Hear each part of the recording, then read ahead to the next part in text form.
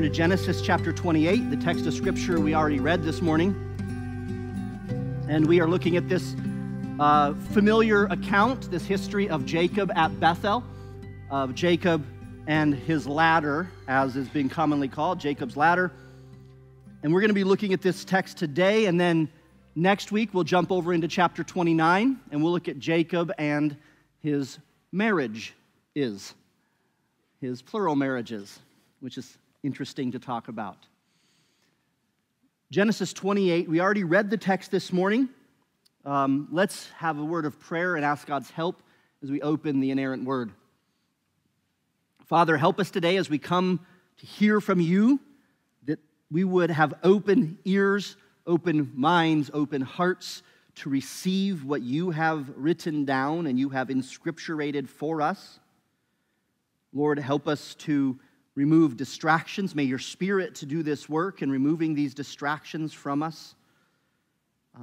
The ones outside of this assembly, the ones that have been happening all week or are happening this coming week, good and bad, and also the ones that happen in our hearts even while we hear your word, so that we might grow as we know that faith comes through hearing and hearing the word of God.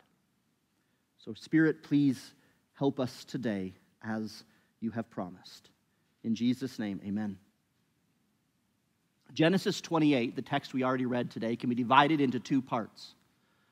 Part one really is the conclusion of the chiasm, or the last week's sermon. The first 9 verses we read last week and even just briefly mentioned is when Isaac makes Jacob the son of blessing. Isaac, he blesses Jacob with the blessing, the birthright blessing that Jacob thinks that he has stolen or received through his ingenuity. And then what happens, because he supposedly stole this through his deception, the rest of that is now he's on the run.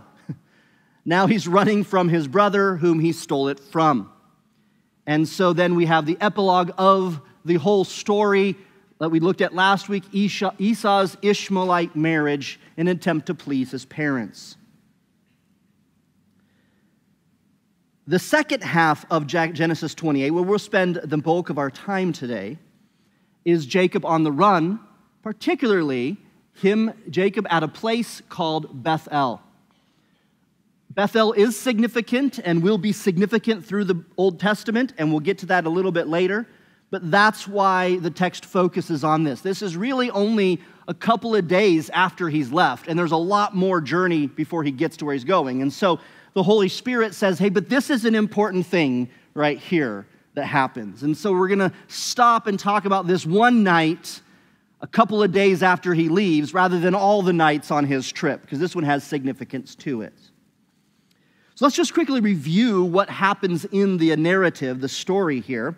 As we learned last week, Jacob and his mom, Rebekah, conspired to claim the patriarchal blessing or the birthright blessing from Jacob's older brother, by minutes an older brother, Esau.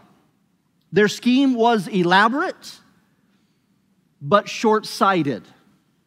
Short-sighted for a couple of reasons.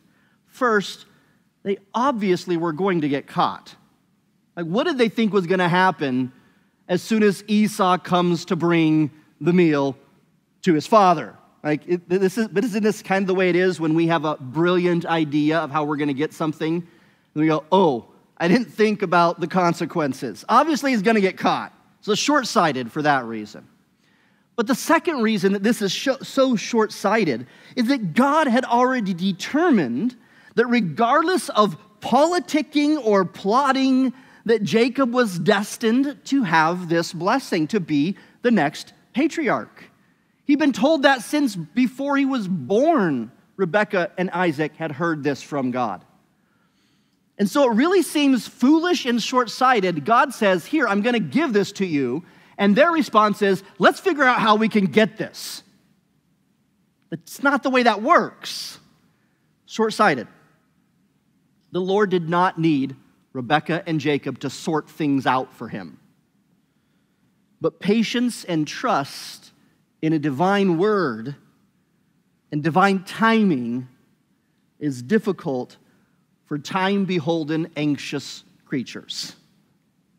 So I think we can resonate a little bit with what's going on here, because we are that, if anything. But as God does, He sovereignly and mercifully used the sinful manipulation of people to bring about His already established will and plan. In other words, God doesn't need them, but He uses them to accomplish His will. So He is not tainted by their sinful deception, and He is not manipulated by their sinful deception into bringing something to pass. And yet He uses even their sinful manipulation for His glory and for the good of all humanity. There are many, many places in Scripture, this is just one of them, where we will read about this compatibilism with God's sovereignty and man's human responsibility. This is just one example of this. Well, because of their sinful choice and because they deceived Esau, he, the skillful hunter, is enraged. He screams a primal scream in the text. And he is determined that he will kill his brother, has Cain-like rage. The only difference being Abel was innocent, except in this case, Jacob's not innocent. So Rebekah, sensing that Esau really means it this time, that the brothers have now, the fighting has gotten to the place where someone's going to die and someone's going to kill. And it's probably going to be the skilled hunter doing the killing and the smooth-skinned man doing the dying. Her favorite. She has a plan. Send him to my family, under the protection of my family in Padan Aram. It's where she's from. It's where her brother Laban still lives, who has become quite successful. We've learned earlier an account of Laban. When we first were introduced to him, he was sort of introduced implicitly as a little bit of a sleazy guy, looking out for money and looking out for number one. Whatever the case may be, we're going to see that's true. And so go to Laban, to the house of Bethuel, who is the son of Nahor, and so on. And that really comes back to being Abraham's extended family. So extended family of Jacob and Esau. This urgency must be severe because he leaves that day that all this happened. And later on, he will say that he went to Padan Aram with just his staff. He didn't pack anything. He's gone. That's how dangerous the threat is. Before he leaves, Abraham blesses Jacob with this patriarchal blessing. And that's in chapter 28, 3 through 4. We read that blessing there. A question might come up just very briefly. Why would Isaac blessed Jacob with the patriarchal blessing when Jacob deceived him? There's a couple of reasons for this. One is just a simple answer. A parent's love for their child is relentless. Every parent understands this. Like, your kids can hit you all they want, and yet at the same, you're going to be the one they call and you're going to be there. But a bigger reason, I think, is that Isaac understands he was wrong. To try to thwart God's will, to try to get his will instead of God's. Because God had said, it was a divine oracle that was given, that Jacob would be the patriarch. And so I think Isaac here relents. I think he repents, you could say, of his attempt to overthrow God's will for his own, and he gives the blessing. Now, it's similar to the patriarch blessing God gave to Abraham, but there's a couple of differences. One, it comes from Isaac rather than from God. He's pleading with God to do it. He says, may God Almighty, so may Elohim Shaddai do this for you. And then he basically sums it up by saying, by giving you the Abrahamic blessing, the blessing of Abraham. So it doesn't spell it out, but he says just the Abraham blessing, which we would understand is what God had given Abraham. So it is the patriarchal blessing.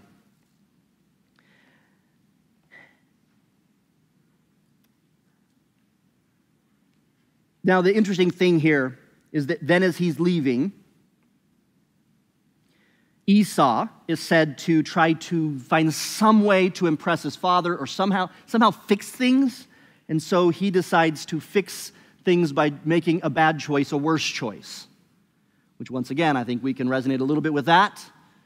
And so he says, well, they didn't like my first marriages to pagan women, so I'll marry a half-pagan woman. Now, I'll kind of add a third wife into the mix, and they should be happy with that. And they weren't. And it wasn't a good thing he did. But that's how the story kind of ends. And then now Jacob is on the run. So that brings up the second half, which is really where we're going to spend our time. And that is, let's look at the setting here of what's going on, where Jacob's going and all that. It says he went out from Beersheba, went toward Haran. Now, Haran is in Syria, modern-day Syria, actually just north of that, and it was a part of ancient Syria as well.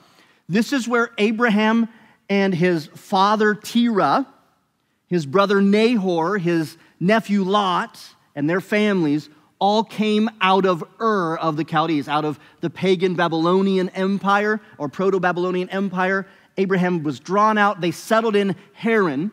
And in Haran, back in Genesis 12, God tells Abraham to leave all his family behind in Haran and to come down to the place he's going to tell them, which ends up being Bethel, is where he lands, to come to the place he's going to tell them because he's going to give him that land with this inheritance as well as the rest of the Abrahamic covenant, the blessing. And so it's a bit of a trip to Haran across some pretty dangerous places. And all Jacob has is his staff and a little bit of oil, apparently, probably a little bit of food for provision.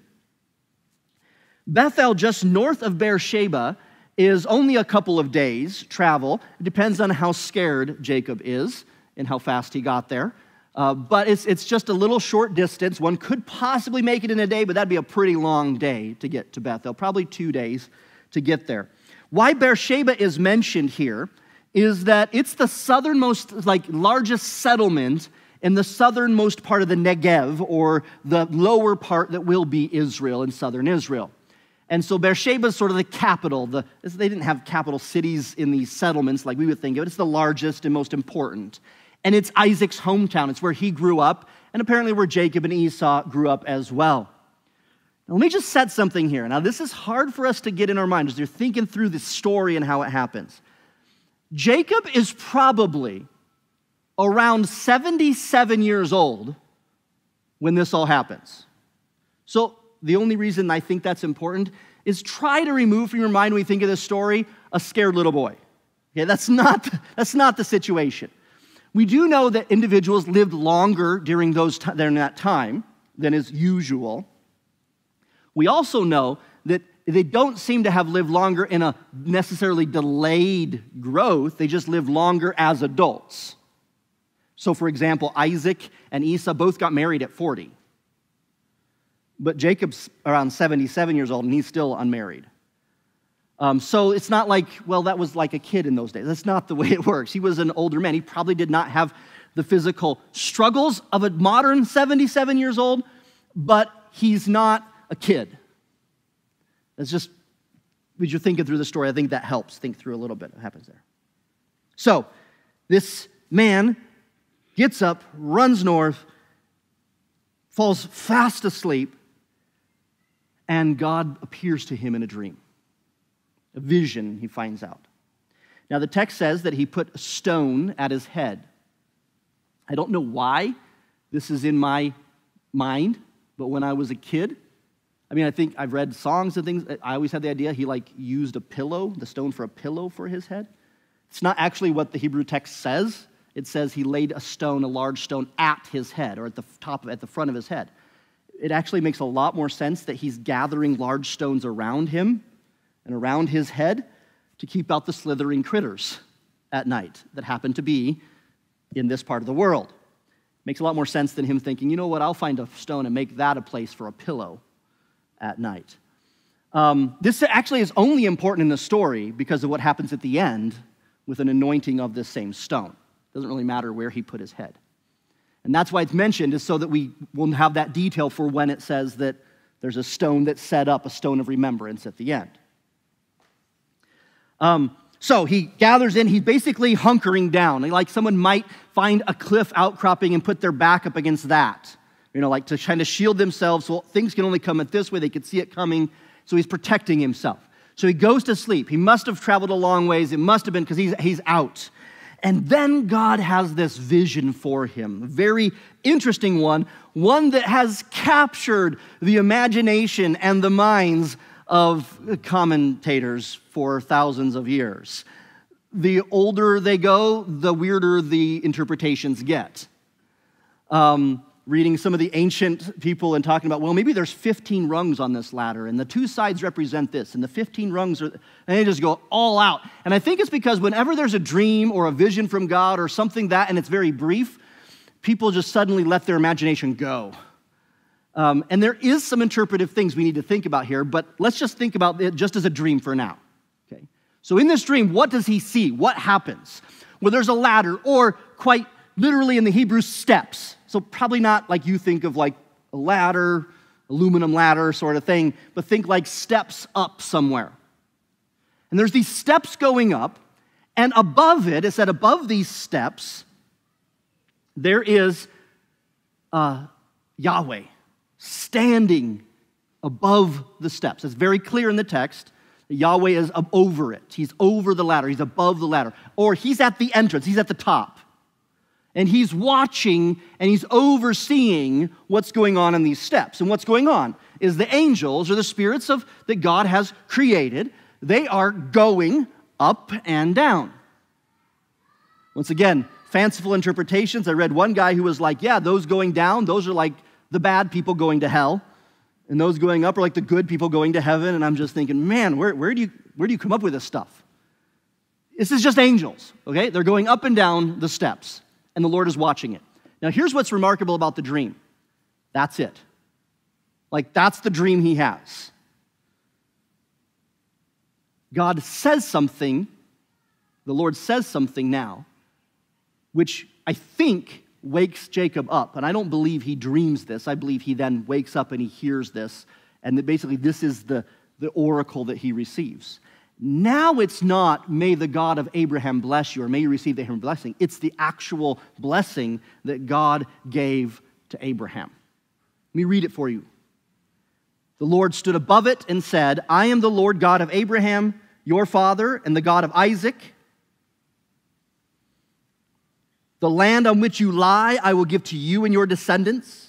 Also your descendants shall be as the dust of the earth. You shall spread abroad to the east, to the west, to the east, to the north, to the south, and in you and in your seed, all the families of the earth shall be blessed. That's the Abrahamic blessing. That's nearly identical to chapter 12.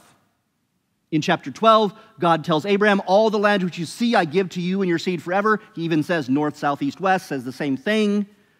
To Jacob, he says, I will give you this land to you and your seed. Also your seed shall be the dust of the earth. He says to Abraham, your seed will be as the dust of the earth. And then this most important part is the heartbeat of the covenant. He says, and in you, to Abraham, in Genesis 12, all families of the earth shall be blessed. To Jacob, he says, in your seed, all the families of the earth shall be blessed. And so we've gone through our study, that's a reference to Christ the Messiah, the seed. So it's the same blessing. But he adds something that he doesn't say to Abraham, that he adds to Jacob personally in verse 15. And he arrests his attention with the word behold. Behold, I am with you and will keep you wherever you go and will bring you back to this land. For I will not leave you until I have done what I have spoken to you. So he adds this amazing word of assurance to Jacob. One author said it's the first time in Scripture someone hears from God, I am with you. I'm with you. I'll guard you or keep you wherever you go. And will bring you back to this land. I will not leave you until I have done what I've spoken to you. It's very strong, very powerful words of assurance to Jacob. So Jacob awakes from his sleep or comes up from the dream, and he knows it's not a dream. And he says, surely the Lord is in this place, and I did not know it. And he says did not know it like when he laid down to sleep there. It's like, I wasn't planning to come to the house of God, but evidently I came to the house of God. Because God is here. Elohim is here. Jacob's response is very interesting. He responds with first acknowledging that this is real. That this wasn't just, bad food from the night before. Like God is in this place. This is real. So he responds with an acknowledgement it's real, but he also responds with an acknowledgement that it's really frightening. Because then he says, Moses wants us to see it, and then it says what Moses says, and then the author, and then it gives Jacob's words. It says, and he was afraid, and said, how awesome. Now, that translation, and most translations translate it this way, and I'm not sure why, because that's the same word as afraid. How fearful or terrifying is this place? Now that could be, and we don't have time for this, that the fear of the Lord is the beginning of wisdom. That the concept of fearing God has both a negative and a positive connotation to it, right? And so we have to differentiate whether it's talking about something in a positive way or a negative way. That's a whole large study for another time. You can work this out on your own. But I think that Jacob is not referring to this in a holy sense of amazement at God, but rather the terrifying nature. A couple of reasons why I think that. First of all, his immediate reaction is not worship. His immediate reaction is, one, bargaining. And secondly, he leaves. If this is the place, the house of God, where he will be safe in God, and he believes this, and he has a righteous fear of God, then why doesn't he stay here? Why does he get up and leave the next day? That's all the evidence is of somebody who's terrified rather than somebody who's worshiping in awe. You can disagree with me, that's fine, you can work it out. But I think the context reveals, as we'll see as we keep going through this. He's afraid. Now that in and of itself is not a bad response. That's the first response that sinners ought to have, especially one who just jilted his brother, deceived his father, and is on the run. And God shows up. Probably ought to have a little bit of terror at that. But it's not enough of a response. That's the problem. It's maybe how we begin, but it's not how we should conclude a situation. What a strange vision.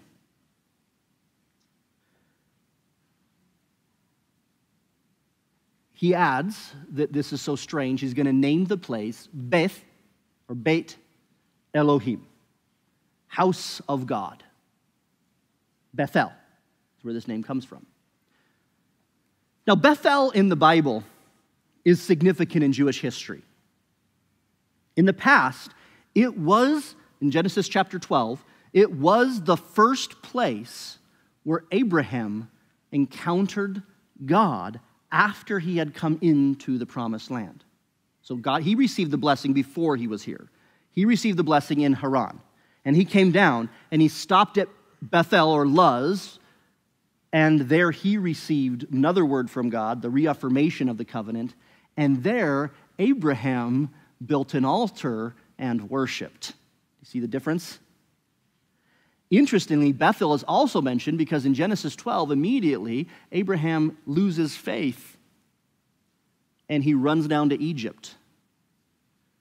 And the text tells us in Genesis chapter 12, verse 8, that Abraham came back to the place where his tent had been at the beginning, where the altar was built in Bethel. So Abraham recognized, when I've strayed, I come back to the house of God. It wasn't named Bethel at the time, though you'll find that in Genesis 12. It's just because the importance of it. It was named by Jacob. Presently, this is important because not only this vision, but this is going to be really important. And this is where I was debating how to go about this in the sermon today.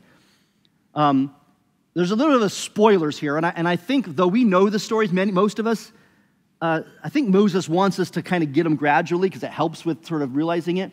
Bethel is going to be super important in Jacob's life. because Jacob will come back to Bethel. 20 years later, in Genesis chapter 31, God will tell him, isn't it about time you go back to Bethel? And Jacob's like, yeah, it's time I go back to Bethel. And in Genesis 35, he goes back to Bethel. And guess what? He has another experience with God. It's a little different. If you want to look ahead, you can. But I think what happens in Bethel the second time is very different than this first time. Because I think what we see is Jacob becomes a new creation. He is born again in Bethel. Not here, but 20 years from now, which would put him almost 100 years old. But in the future, Bethel will have an important part of Jewish history. It's most likely that Elijah's the most famous prophet in Israel, his base of operation is Bethel, and even builds a prophet school near Bethel. King Jeroboam, an evil king, he sets up false worship with golden calves in Bethel, the house of God. Amos and Hosea, minor prophets, write about Bethel as a place where God's people are meant for true worship, but they'd had become false worshipers. Bethel's an important place. Why? First and foremost, Bethel, and this is a simple answer, it's the geographical center of Israel. God intends to give his covenant and says, look, north, south, east, west. This is all your land. It's the geographical center of Israel.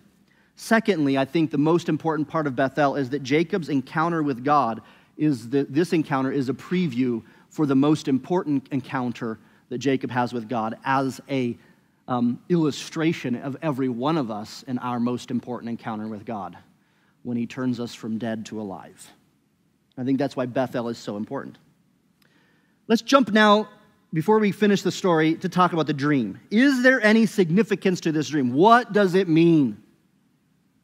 Well, we know that it's where God gives the covenant, but what does it mean with the ladder and Yahweh and all of that, and the angels going up and down? Jacob not only calls this the house of God, but he also says this is the gate of heaven. So what Jacob is recognizing is that here, what he is seeing is the opening to the spiritual realm, the gate of heaven where angels are coming up and down. He's describing something, I think, similar to what Isaiah the prophet experiences when he gets taken up and he sees the throne room. Jacob doesn't get taken into the throne room of heaven, but the door to the throne room of heaven he sees. It's descriptive of Ezekiel, and he sees the throne, and then Paul, the apostle, has said he's taken up to the third heaven. They're all the similar sort of thing. This is a vision of God's resting place, or God's sovereign, authoritative place of rule, heaven. And so he's seeing sort of like the entrance to heaven. Makes sense, right? Why angels are coming and going, doing the bidding of God. So this is the idea of it. It's a very simple interpretation. Yahweh, the Lord God, is standing at the entrance to his heaven, to his kingdom. And he is sending out his ministers, his flaming fire, his angels, to do his bidding on heaven and in earth. And they are actively doing the work of God. And God is standing there, the Lord is standing there as if he is this sovereign authority over heaven and earth. And everything that happens, even the deception by a well-meaning mother and greedy son, is under the auspices of God's sovereign authority. Even the fact that he's on the run, going to Padan Aram, is under the authority and the auspices of a sovereign God who is overseeing heaven and earth. And that's the expression here. God is expressing to Jacob, I am God. That's why he's afraid, because he sees the gate of heaven, and who's standing at the top? Yahweh. I am. The Holy One is standing there in authority. You could almost imagine him standing there as a director would conduct an orchestra, the angels going up and down, or as an owner of a company would oversee his employees, or as a king would watch over from the highest tower his kingdom and see all that lays before him. That's the idea here. That's the main interpretation. And that would be all that we would understand from it. If Jesus hadn't said something about this. And he does. It's very interesting. Turn with me in your Bibles to John chapter 1.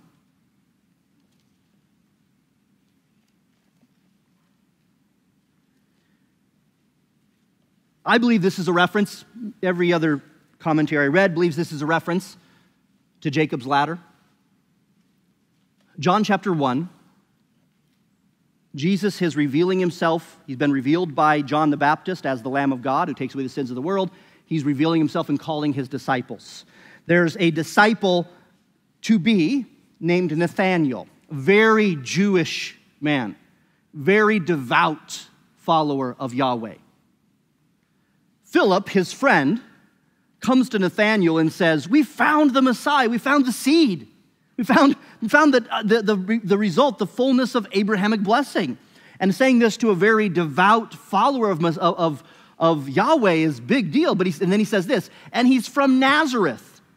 And Nathanael goes, "Oh, wait. Not from Nazareth. Nothing good comes out of Nazareth. It can't be the Messiah." So Philip says, "Come and see." So Nathanael says, "All right, I'll come and see." And so verse 47, Jesus saw Nathanael coming toward him and said of him, "Behold, an Israelite indeed, in whom is no deceit." Nathanael said to him, "How do you know me?" Jesus answered and said to him, as a sovereign God would, right? "Before Philip called you, when you were under the fig tree, I saw you." Now, he's the all-knowing, all-seeing God, right? That's what Jesus is saying. I saw you, as one would stand over his kingdom, as one who would stand over the gate of heaven, watching out. I saw you when you were sitting under the fig tree before Philip even talked to you. Nathanael's response is the right response. Nathanael answered and said to him, "Rabbi, you are the Son of God. You are the King of Israel." He got it.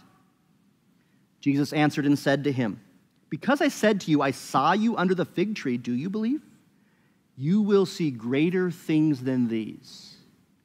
Is he talking about miracles, walking on water? Is he talking about greater things, demons cast out? What does he mean by greater things? Look at what he says. And he said to him, "Most assuredly, I say to you, hereafter you shall see heaven open, and the angels of God ascending and descending upon the Son of Man." Son of Man is a reference to Christ, Messiah. It's a reference from Daniel. Angels ascending, descending. The only other place we see this in the scripture is Jacob's ladder.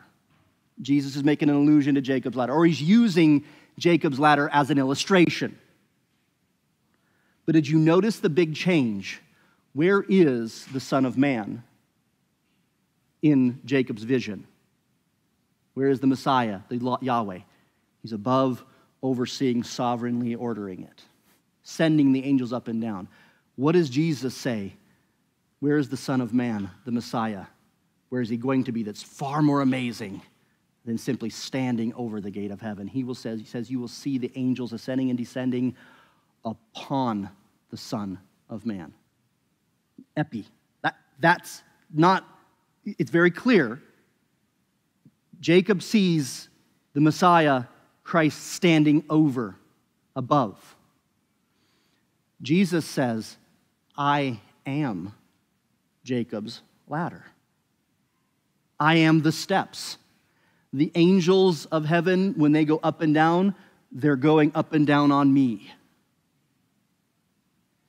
He'll say it a little bit clearer without parable in John 14:6.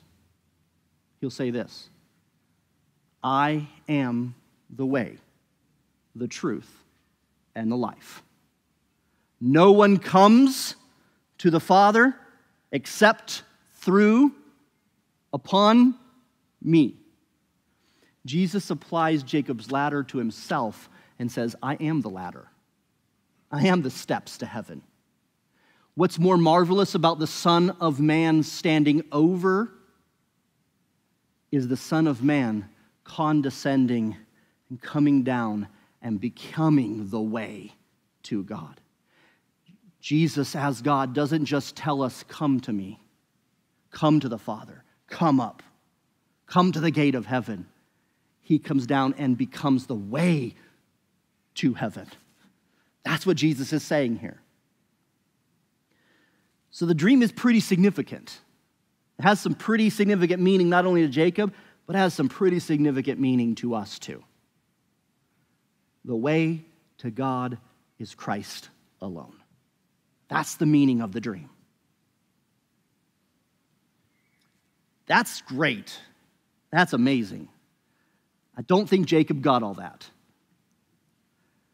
For good reason. He doesn't see the picture. He doesn't have Jesus saying this, right? He doesn't have the whole story like we do. Let's move to Jacob's response to this whole thing. So we know he got afraid. So when he finally works up the courage to do something, what does he do?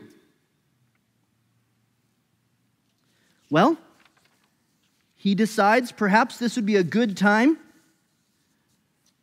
to make a vow, to promise God some things. In fear, he decides to make a deal. Verse 15. That is, back to Genesis, sorry. Genesis 28, verse 15, that's what God says. Behold, I am with you, I will keep you. Wherever you go, I will bring you. I'll keep you wherever you go. When we bring you back to this land, for I will not leave you until I have done what I have spoken to you.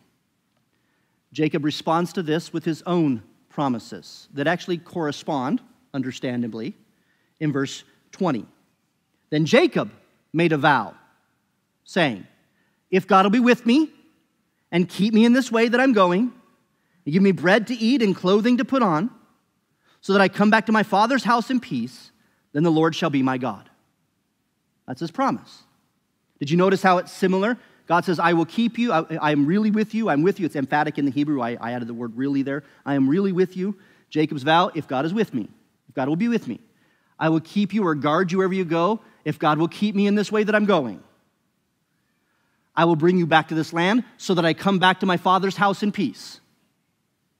I will not leave you, then the Lord will be my God. I won't leave him. So he's responding to the covenant with his own covenant, with his own vow to God. Okay, seems reasonable, seems rational, seems like what a person might do, a person who really believes they've encountered God might do. And a lot of people that I read look upon this story and come away praising Jacob for this.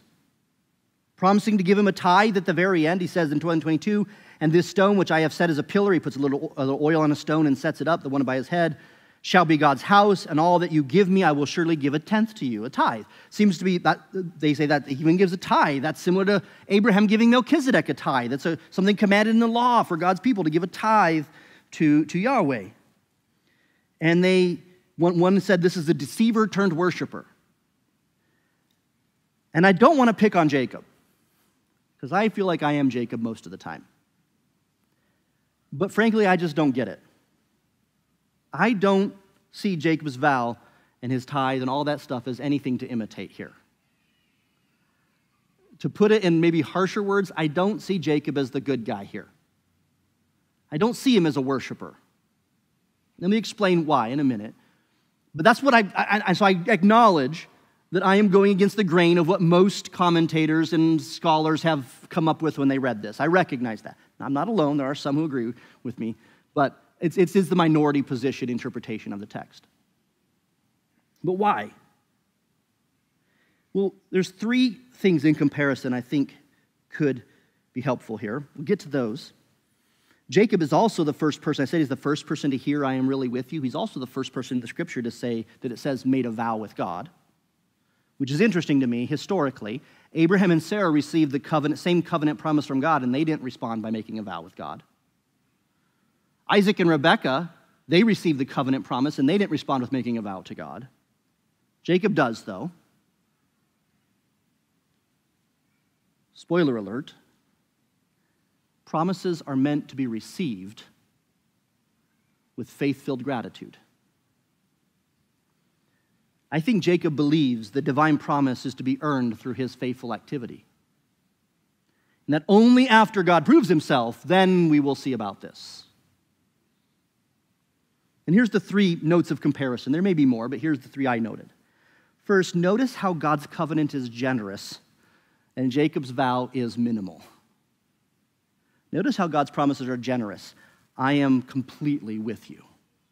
I will keep you wherever you go. I will bring you back to this land. I will not ever leave you. How many times does God say you to Jacob? You. How many times does Jacob use the pronoun I or me? Work that one out on your own. But even though Jacob's vow, though perhaps good and admirable offer, I will surely give 1/10 to you. But even after all that, I will completely be with. Doesn't that seem a little bit even minimal? And after you've given me all this stuff you've promised, I'll give you 1/10 of it. Now, I'm not saying that that's not commanded in the Word of God for the Old Covenant people. I'm just saying the whole thing together, it seems rather minimal, but all that God has promised in comparison. Second note of comparison, God's covenant is spiritual. Jacob's vow is material. God's covenant does include temporal blessings, material blessings, the land, for example. But the gist of the covenant is clearly the blessing of God's own spiritual presence. I'm with you. I will not leave you. I will guard you. I'm here, Jacob. Jacob's vow, on the other hand, acknowledges God's presence as a good thing. Good, I hope you're with me, and I hope you keep me going this way so that you can give me food and clothes. Because he adds that little bit in there, in his vow, that's not present in any of the vow that God gave. You provide for me the physical, material things that I need, and we got a deal. It seems different to me. Now, it's not to say that material things are not important or God's provision, material provision is not, it's a blessing from God, but it's secondary. But to Jacob, it seems primary. Thirdly, God's covenant is unconditional. Jacob's vow is conditional. Did you notice in the Lord's covenant, he never once asks for a response or uses the word if? I will, I will, I will, I will. And Jacob says, if, then I will.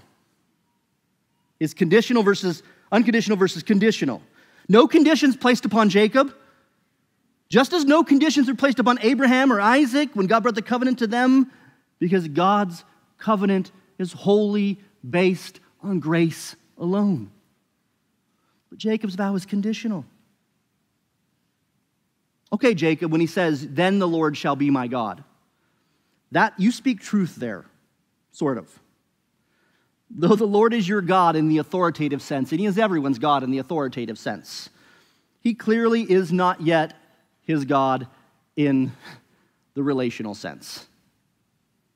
And this is significant here, because what you see in the Lord's covenant is this idea of a father who's opening his arms up and saying, I'm with you. I'm with you. And Jacob meeting that covenant with his hand outstretched. All right, let's strike a deal. And there are two very different ways to stretch out your hands. And God's promises are meant to simply be received rather than to be met with the cold hand of let's shake on it. And that's exactly, that's the tone that is coming through here. The postures are quite distinct between God's unconditional covenant and Jacob's conditional vow. But then what should be our takeaway? What should be the response? So we look at this, we go, okay, so maybe Jacob should have been generous in his vow. So instead of saying, I'll give you 1/10, he should have said, I'll give you everything. Is that the solution? Or perhaps his should have been, okay, forget about the material stuff. I'll just focus on the spiritual side of it. Okay, your spiritual blessing, I'll make a vow and a spiritual blessing as well. Or perhaps he should have made an unconditional covenant back. God gave him an unconditional covenant, and Jacob should respond with, okay, then I'll serve you no matter what happens. Is that the takeaway? Is that when we compare the covenants, is it that Jacob's covenant was just not good enough? He should have done better. This answer might surprise you, not if you've been around grace for very long. But the problem wasn't ultimately that Jacob's vow was minimal, materially motivated, or conditional. The problem was that Jacob completely misses the intention of divine promise and a divine covenant. God's promises to sinners are not meant to be met with equal displays of human promises of effort and obedience. Rather, a divine promise is meant to be received with joy. God's open arms of generous grace are not meant to be responded to with our hands outstretched, ready to make a deal with Him. Worship and obedience are the consequences of God's grace, not the cause of it.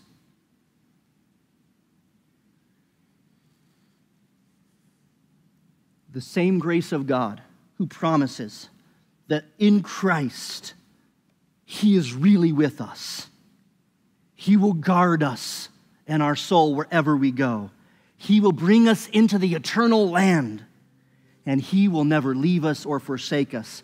That promise in Christ, my friends, is meant to be met with reception, with faith, to believe on Him. It's not meant to be meant with vows of obedience, promises of greater religious activity, assurances of I'll do my best and be righteous. But the promise of the grace of God in the gospel is meant to be met with the simple and sincere gratefulness of faith alone in Christ alone. Believe on the Lord Jesus Christ, and you will